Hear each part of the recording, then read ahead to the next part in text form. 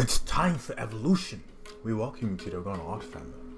Today we're going to be doing a book review, and this book is called Dynamic Anatomy by Burne Hogarth. This is the revised and expanded edition.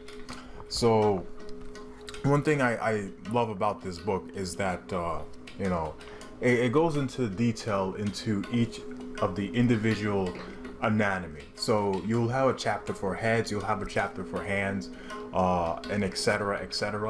It not only covers the major muscle masses, it also covers the minor muscle masses that people don't really know about much. So it's like a really tiny detail, and it covers that too.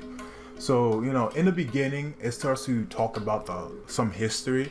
I skipped that part and I just went straight to the core of the information. So yeah, so you could read that part if you want to, but it's in the beginning, So yeah, this is a book I would recommend to buy. And also one thing I wanted to mention is that when I was first starting out drawing, I did buy this book. However, I didn't read it. It did seem overwhelming at the time. So it was remaining like in my room for like some time, for a few months, So yeah, I studied some anatomy on my own from some YouTube tutorials, and then this book really went into detail.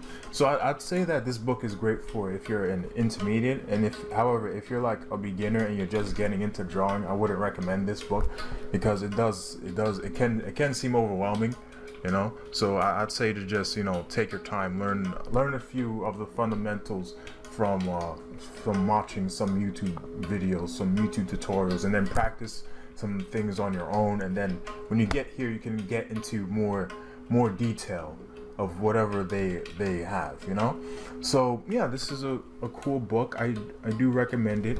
Cool. My figure drawing professor recommended me this book a long time ago. So yeah, props to him. And yeah, that'll be the video. Thank you guys for watching.